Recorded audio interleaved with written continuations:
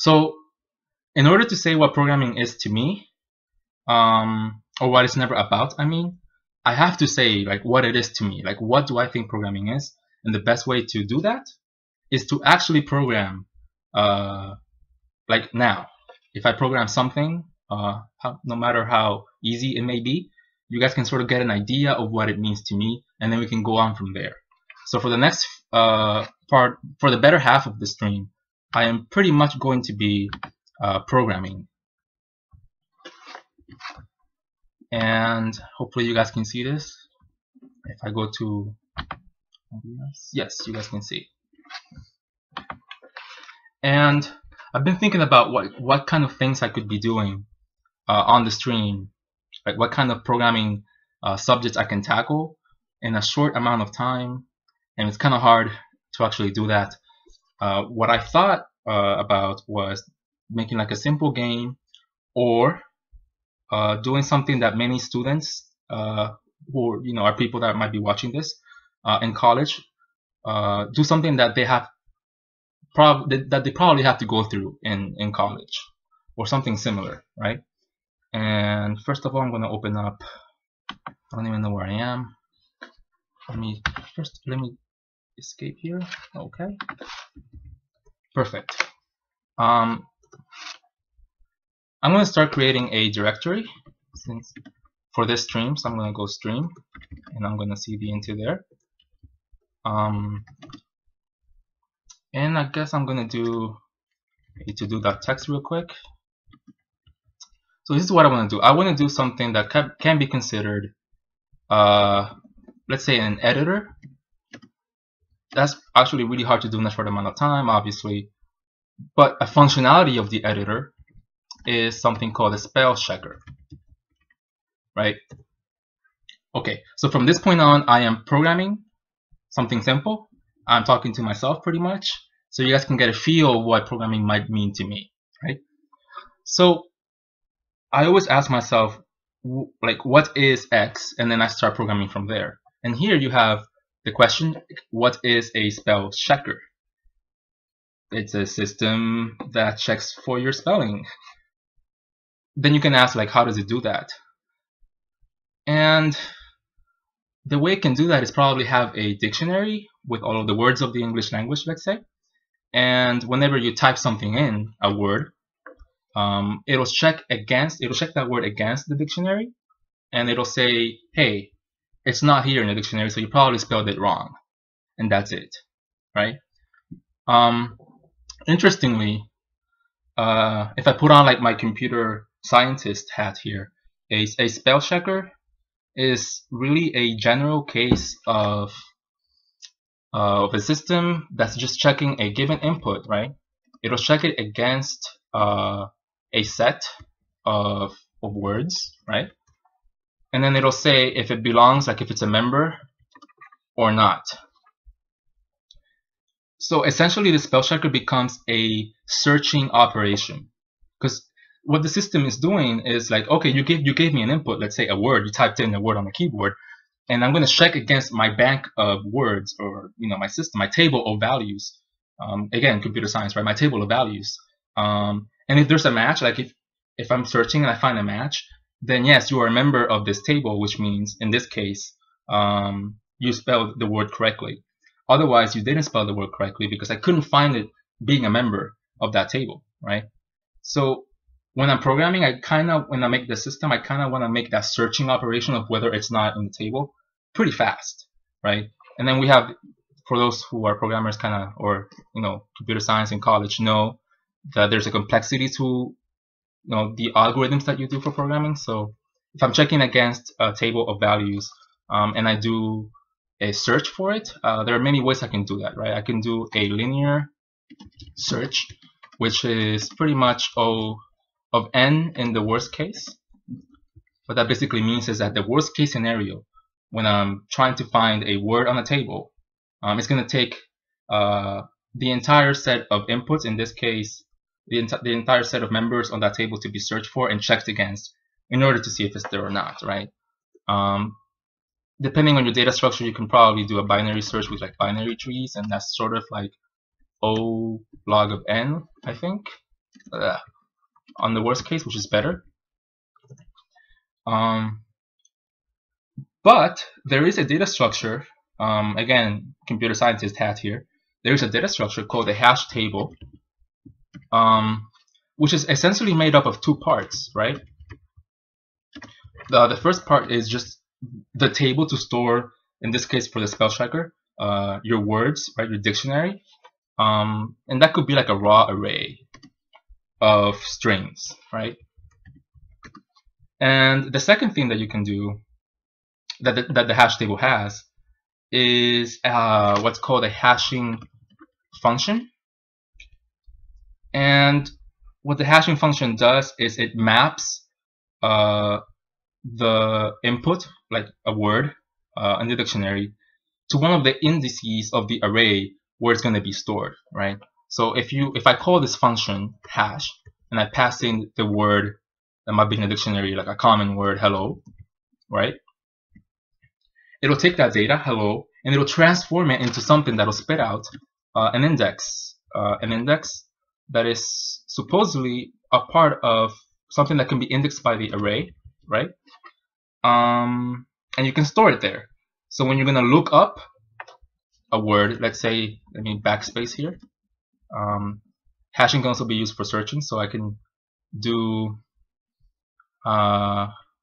farcical with two L's, so that's misspelled, right? The hashing function will still spit out a number, right? But once it looks into the array with that number, if it doesn't have a string at all, or if it's not the string that you expected, then that means you spelled the word wrong.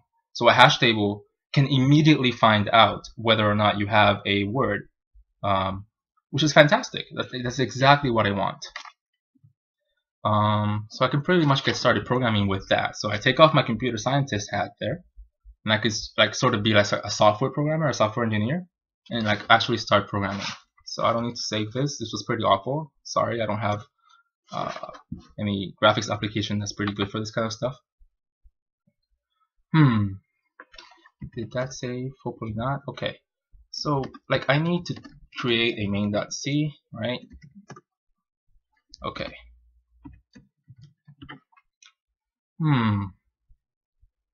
Yeah, it should be enough. Okay. So again, I kind of know what the system of spell checking is, but if I'm a software engineer now and I want to make a spell checker happen, then I sort of need a few things that the computer scientist didn't care about, right? Necessarily. Like I probably want for my employer or whatever a window in which I can write or display words that the user is typing. And then I want to have like a highlighter that highlights the word that was wrong, that was spelled wrong.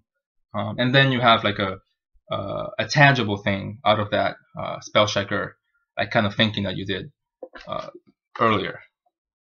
So I'm going to have to worry about creating a window, how to get letters on the screen somehow, and grab input from the keyboard when the user is typing stuff and store that information and hash it.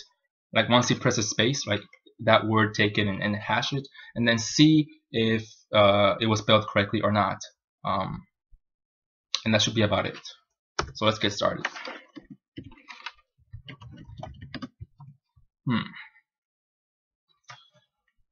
Yeah, so I'm probably gonna need. Alright. For those watching on YouTube, you should probably have on the video description, I'm probably making a video annotation where you can skip this programming part, because I'm basically just answering the question, like what programming is to me, right? So what I'm doing here may or may not interest you, especially some people in the chat that are experts already. This might be kind of boring. So sorry about that, but I'll go back to my talk and my arguments soon enough. If this takes too long, I can pause it, go back to the talk, and then finish off like during the Q&A or after the Q&A or something, right? I just want you to spend some time with me to see how I kind of think about stuff when I program, right? In the most straightforward way as possible with a simple problem like this one. Speaking of which, I kind of need this program to be cross-platform if I'm going to share it with people, for example. So the classic, I guess, kind of library that people use is SDL. If I want to be kind of low level here, relatively. And it's accompanying image loader. No, I don't think I need that. Probably not. And that's pretty much it. So I'm adding the former parameter. Alright. Still not completely used to these wrist braces here.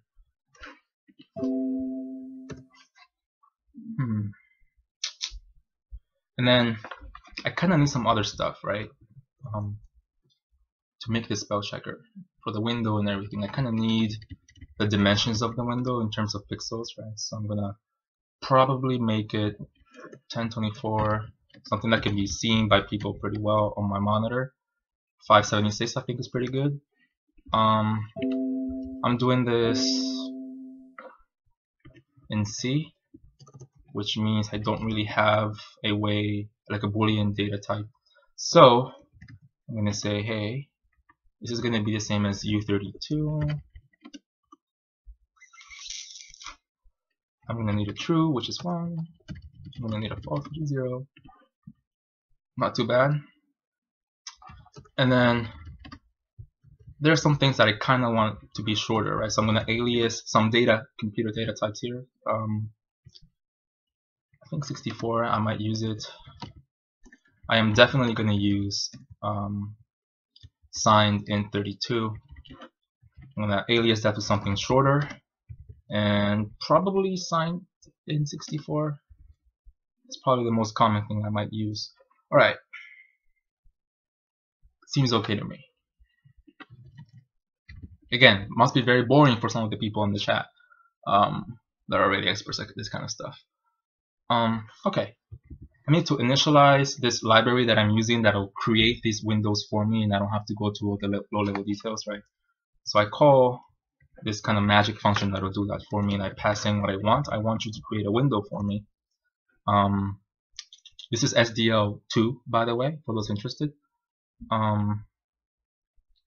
Okay, I need a window, which is what I was talking about. Window win equals, and I have to call another magic function that'll make this window for me. Blah. So I really don't know what parameters it takes right now. I'm gonna have to probably do that later. I need a renderer to bind it to the window. That I remember. I need to pass in the window. I think 0, and then I kind of want it to be. I kind of want a software fallback for now, going old school. And then I'm going to need the screen itself, which is going to be a texture, just a simple texture. Call it screen.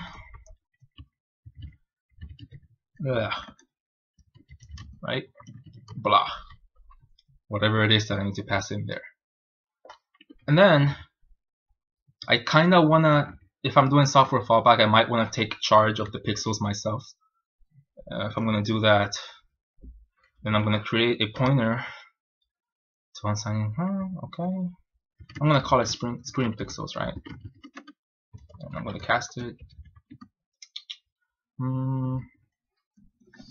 I kind of want it to be the window to be black by default, so I can do this function called calloc. And I just pass in some things here.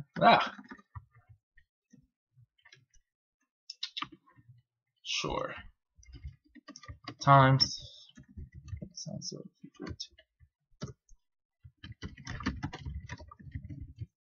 Something I forgot, and I think I'm gonna have to take off the Casey cuffs. As much as I love these wrist braces, I kinda need to type faster. And I'm getting used to these every day. I'm getting better at them. Hopefully next time. Alright. I go to the beginning. I kinda need a cert here. I could even make it myself. Okay. And I kinda need to make sure that the things that I'm letting SDL create for me actually get created, which is why I'm asserting them, because if they fail, they're gonna return null. Good. Alright, so I have my window, my renderer, my screen, which is just a texture. And then the pixels that are going to that texture, I have them as well. I'm taking control of that, right? So screen pixels right there. Good. And I'm ready to like, actually, like I can even delay this. If I delay it for, let's say 3 seconds, and I compile this and run it, because I'm gonna need some libraries here, this should create a window for me already, right? So it's a lot of work that I didn't really have to do myself, and I have to like take care of these parameters here.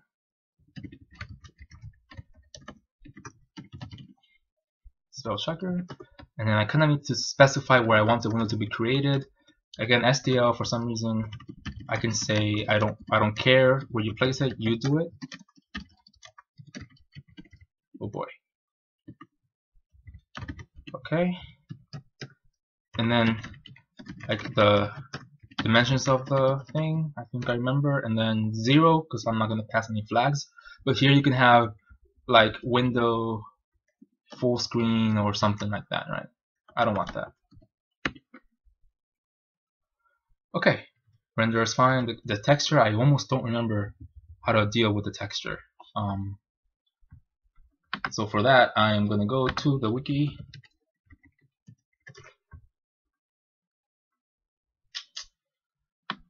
So you guys can see it here as well. API by category. What was I looking for? For the texture, right? I think that's like accelerated rendering here. And I'm going to search for create texture. There it is. So what do you take? You take the renderer, a format, an axis, and a width and a height. Oh geez. Okay. There's value in kind of making this stuff yourself instead of calling somebody else to do it for you. So I don't need a title for the texture. I just need to pass in the renderer. It says something about a format, which I think I remember, which means that like what's the format of the pixels, right? Because they can be of different components and stuff like that. So RGB 888, 8 bytes per component, red, green, and blue. Then the axis, I think I also remember. Streaming, because the texture is going to be updated frequently, because I'm only having a single texture. I'm not doing this. I'm not using the GPU per se in terms of like in other types of programming where you have multiple textures that live like on the GPU and stuff like that. And I'm not doing any of that right now. I'm just handling the pixels myself. And what did I do? Okay, and then I'm kind of missing something. I need it to be the same dimensions of the screen. Window render screen is good. Screen pixels are good. The delay is good. I am ready to compile. I am ready to compile. This definitely takes longer than I kind of wanted to. So once I have something interesting on the screen, more or less, I'm gonna probably stop there, continue the talk, and then after the talk, I will, stay with the people in the chat and keep programming if they're interested. Either way, you're gonna see the whole spell checker implementation. You're gonna see it on the video description of YouTube once this is up. Okay, so what are the things I need to compile this, right? Because I have some dependencies. I'm depending on SDL, which is a library, right? So where am I on my notes right now? Yeah, I'm compiling right now. Okay. So the compiler for Windows is usually CL, and I gotta pass in a lot of stuff. So I'm just gonna make what people call a batch file, which will compile the code and run it for me. Pretty much. Here it is. The comment is going to be build process for spell checker prototype. I don't care about what you say. And then I need to call the compiler, and I need to pass in some interesting things. I want debug information, which means that it's going to create some symbolic information for me, which will contain like function and variable names and stuff like that. So if I'm debugging, I can see the code and stuff like that when it's happening. Right? It's going to be on debug mode. These are just flags that I'm passing to the compiler. I kind of need to specify the include files for SDL, because unfortunately I'm letting SDL create the windows for me and stuff like that and draw for me. backslash now. I'm gonna have to looking at the chat. Okay. Definitely 2.0.3. I think that's enough. Include. Okay. So I'm done with that, and I need to specify all my C files. I may just have one C file, but just in case. The star says everything. Now I need to think about the linker. I think when I do debug mode, it injects the C runtime library on the object file. So I might want to say I don't want the msvcrtlib, because that's kind of annoying. It'll balk. The entry point for this program is going to be, because Windows will either start with WinMain or with the classic main, for those who know, right, Windows programming. For that, I say I want the classic main because I don't have WinMain. Main CRT startup, I think it is. Right, no default lib. Entry. Subsystem. Am I correct on that? Console. And then, like the paths of where the libraries live, right? Okay, I hope I'm not getting the slashes confused, because yeah, Microsoft. I don't really remember. I think it's devlib again, and then I say SDL2-2.0.3, which is the latest version of SDL2, I believe. By the way, and then lib, and then slash again, backslash x64, because I'm compiling in 64-bit. Wow, this is extremely boring, unfortunately.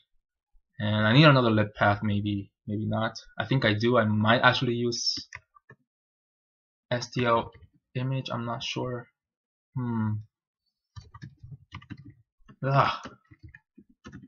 Yeah, definitely takes a while. Okay, so I have two library paths.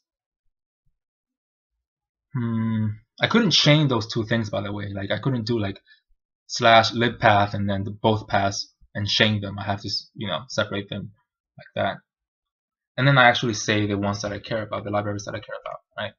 This one, I care about main, I think, and I care about image.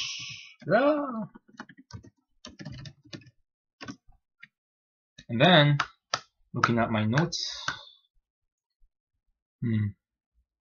I don't have it here, but I have to do the output. I kind of want to. I want to call it spellchecker.exe.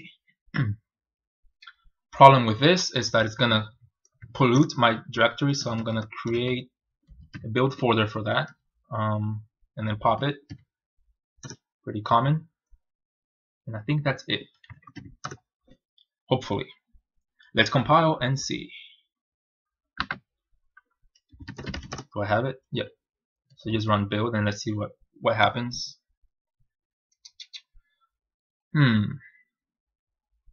Previous definition of screen width 11. No idea what's going on there.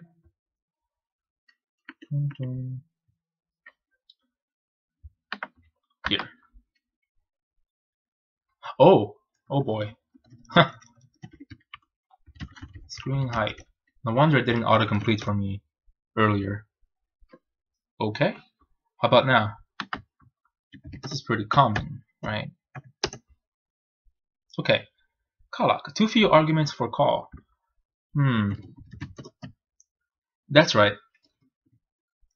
Why? Okay. What else? I can run build from here.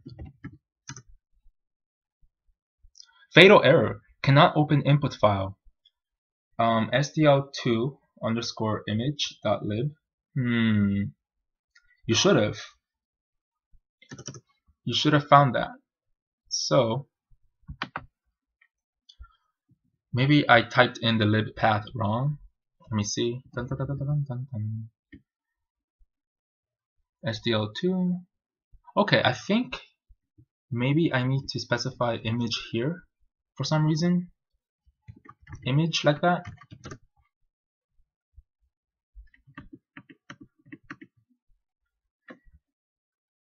Okay. And then build. You still can't find it. Well, that's fun. That seems to be the last thing that needs to be resolved. SDL2 image.lib. Let me look at the lib paths here. Looks good to me. I guess I can look. I can go take a look at that.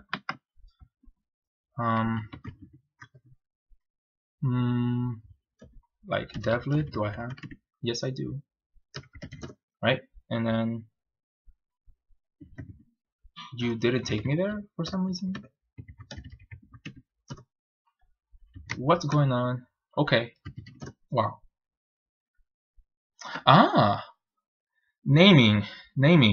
It's 2.0.0, not 2.0.3. Fun.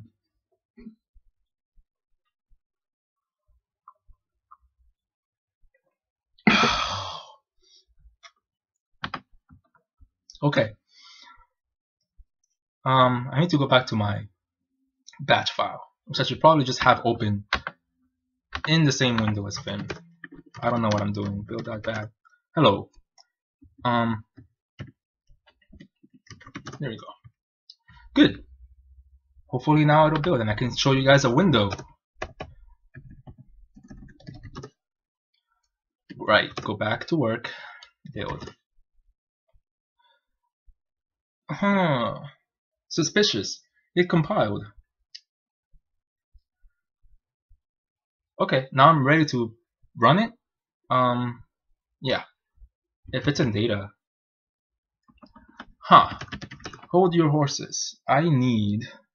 It didn't really even create a folder for me. I said, push a directory, but it's not. It doesn't even exist.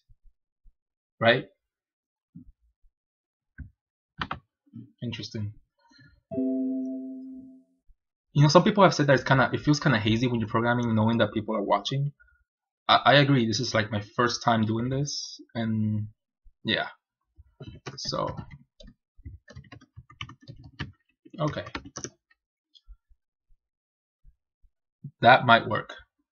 That should work. And I kind of want to remove some stuff. I don't want the IO. I don't even want the executable. So just get rid of all of that for me. And then the same thing with the PDB. Better. Let's run build again. And it can't open the source file because I have to go back a directory. So like that. Yeah.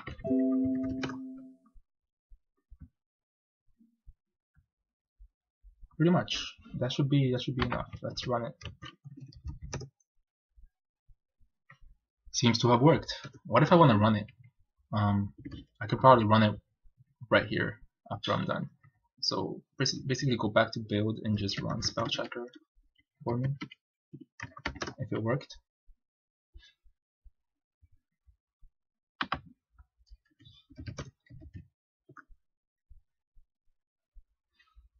Can't find a specified path. Right.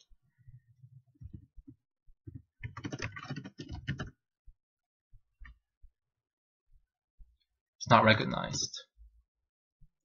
I do have to go into build, and I don't have to go up a directory like that. Okay, this is what I was expecting. So it wants to run, but it can't find the runtime libraries, right? So I need to copy them, put them over there, right? Correct? So this is the last thing. We're going to have a window up. I'm probably going to type in some stuff on the screen so you guys can actually see me program a little bit more instead of build setups, which is an important part, though. I think I have them somewhere already.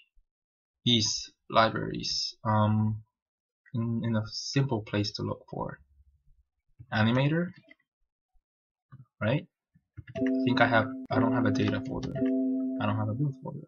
But I probably have. I don't. Go back. Show me what's going on. Oh, I think I know what's going on. So why don't you copy? Go to go to animator. I think you don't have a data, but you probably have. There you go. So I just want all of the DLLs. Here, all of them. Haha. And let's run it. 3 seconds and it should shut down. Perfect. There's our window. Let's run it again. Build. 1, 2, 3. Beautiful. Let's continue programming. I should have done the setup before the stream. I think I'm gonna cut that out of the YouTube video. Okay. So I'm gonna say I want the window to stay alive. Let me go back to the. Thank you. Okay. I want my window to stay alive until the user says that we're done. If I want to do that, there are different ways to do it. SDL already has a way to do this. An event, and I kind of want to ask it, hey, go ahead and poll for anything that the user might be, pressing, controller or keyboard or whatever. And then I'm going to pull that out for the things that I care about. There are different types of events. One of them is that the user tried to close the window, and if that's the case, then we are through, right? Done. Break out of this and close the window. And then I only care about 2 specific user events. So whenever the user presses a key down, that's what I care about. Nothing else. So I'm going to say, if the type of event is not the user pressing down a key, then just get out. Fair enough? And now I might care about the specific key that he pressed, which I'm going to save here. There's nothing impressive about memorizing or committing to memory the things from another library to me. Okay, and then I'm gonna start checking for the types of things that he pressed. For now, I only care if he pressed escape. If the user pressed escape, then we're also done. Simple enough. And then I want to have the window display the texture with the updated pixels. So I'm going to do that as well. Here is the screen. Update the whole thing. Here are the pixels. And I want you to use the entirety of the pixels. I want you to go ahead and copy that texture to the renderer. But before that, I need you to clear what's already present on the window. Clear it. This is actually a kind of a slow operation, but it'll do. Copy the screen, the entire thing, right? The nulls are just me saying, I don't want you to copy a portion of the texture or a portion of the pixels. I want you to take the whole thing and just display it on the screen, right? To actually display it, I have to present it. These are just magic functions that SDL does for me. So I present the renderer. And I kind of want to delay things. For now, it doesn't matter. It should just show a black window as opposed to last time where it didn't really show any color, right? Let me build and let's see how that looks. It opened this for me, but I got some errors. Let me see. Warnings. Okay. On line 72.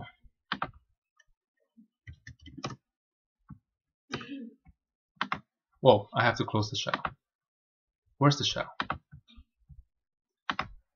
My goodness. My goodness. Okay. I don't even remember the line. And why are you still active? Thank you. 72. I'm passing stuff that's probably incorrect. it would seem. So I will go back to the API. I will look for update texture, which should be at the very end, I think. Oh, the pitch. The last thing is the pitch. What was the pitch? I think it's, yeah, I know what the pitch is. It's obvious. Same thing as, okay. It's just the entire width of the screen times the size of, pixels. Let's try it again.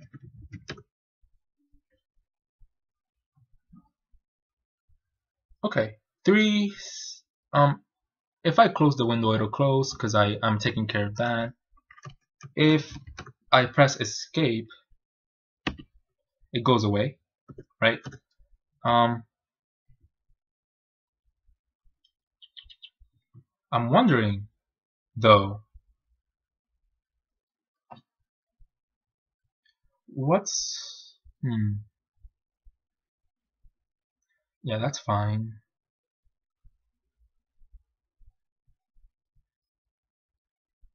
Interesting.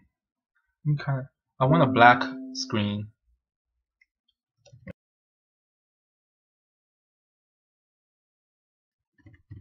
Okay. Not too terrible. Callout should have already worked though. Either way, I'm gonna,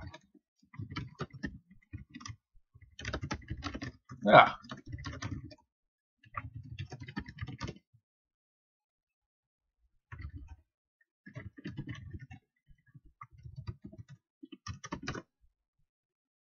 Okay.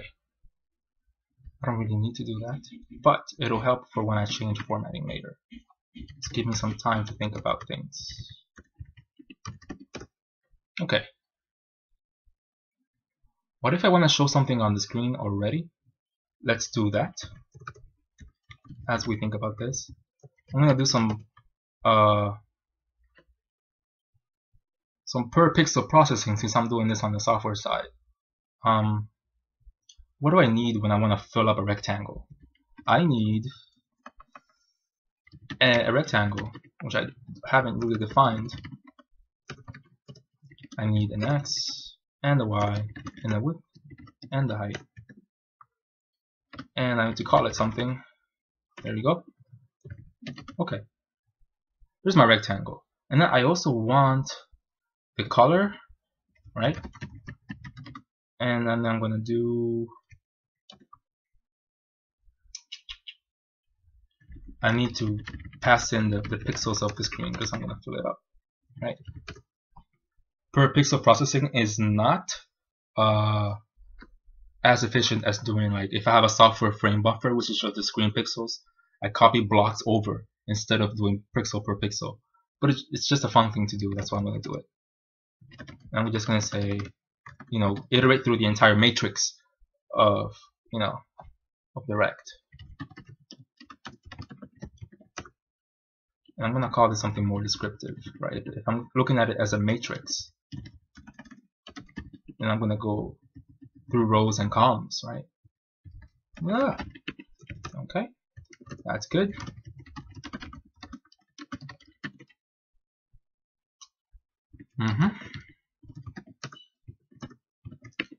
Close this out. I should probably have. Okay.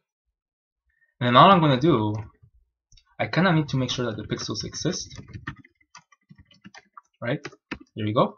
And screen pixels, I can use array semantics here and say, I haven't done this in a while, but I believe it's row plus times the entire thing, because this is I'm treating it as a matrix, but this is a one-dimensional array, so I have to calculate the indices of the matrix myself and stuff like that, right? So plus column plus the X position, that's going to be equal to the pixel color. Looks good to me. That's it. I didn't really have to make a function for this, but I might use it. This is like a facility that I will use many times over. So there's that. Let's fill up a rectangle. Square. On the far left, top left, and I want it to be 30 by 30, right? Okay. Depending on the format, the pixel color will, it could be pixel color is like an integer, and it has a total, it depends. In my case, it's RGB 888, which means red, green, and blue, and each component is 8 bytes, and I kind of have to know the ordering of that. And this might change, which is why I created that format variable.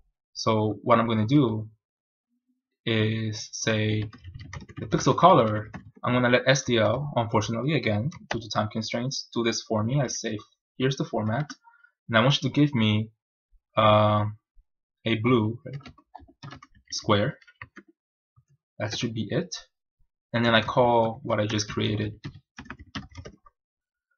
which should be the square, the pixel color, and the screen pixels.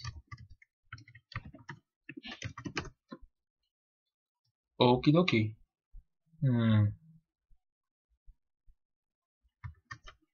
Let's give it a try.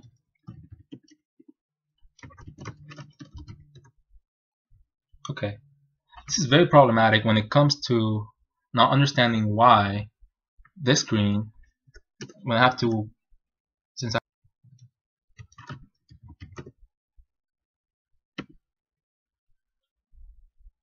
oh, you're running, oh, it's, okay, you're running even though I have a build error, Microsoft.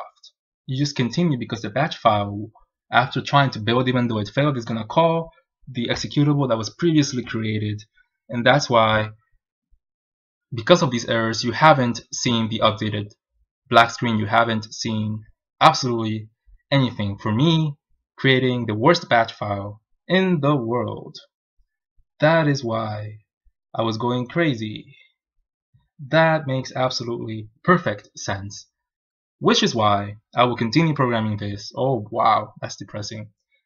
After the talk, I will continue making the talk. I will never make batch files again. And yeah, there's that. Wow. I'm like, wow. Very interesting. I need some water. I was building and running, but again, this is a new laptop, Windows. I haven't used Windows for development since my early teen years, and it's been everything Linux. If you want to build something, you just use an ampersand operator like this. So I would say like a build, a bash script, and if it works, then run, right? And if it works, run. Otherwise, stop. And I was having some syntax errors and stuff like that, so it didn't build, but my batch file in Windows would continue running anyway, right? That's depressing.